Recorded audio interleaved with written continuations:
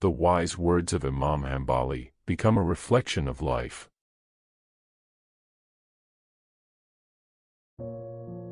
Humans need a polite and gentle attitude, in Amar Makruf Nahi Munkar without violence, except for someone who openly commits disobedience, so he has no honor.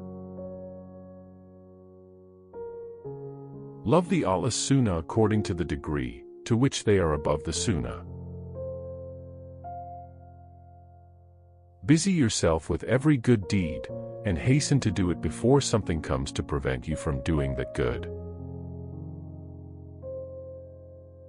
I tried to make people happy, and from then on I got the energy I needed to speak the truth.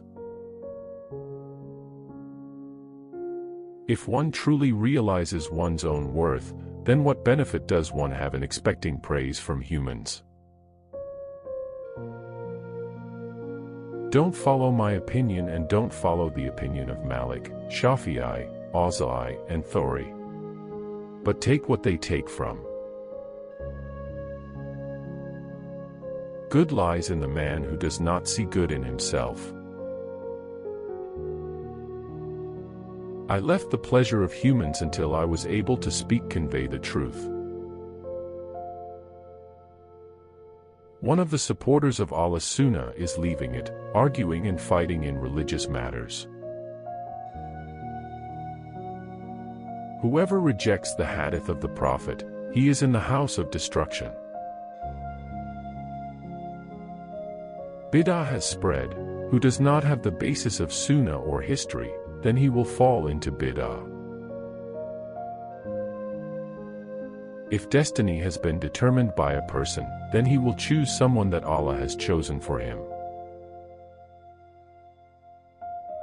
My best day is when I wake up and find my wardrobe empty.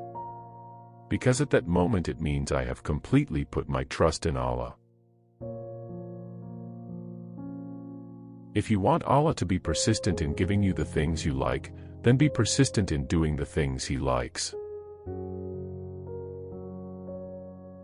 I really want to live in the valleys of Mecca so that I will not be known. Really, I have been tested lonely. Only morning and evening I always hope for death. I tried to make people happy, and from then on I got the energy I needed to speak the truth. The fortune has been divided, it will not increase or decrease. The fortune is said to increase if the owner gets the convenience from Allah to spend it in obedience. Whoever dies in Islam and follows the Sunnah of the Prophet, then he dies in goodness. Everyone must put their trust in Allah, but they must also try to make a living to meet their needs. It is easier for a camel to go through the eye of a needle than for a rich man to go to heaven.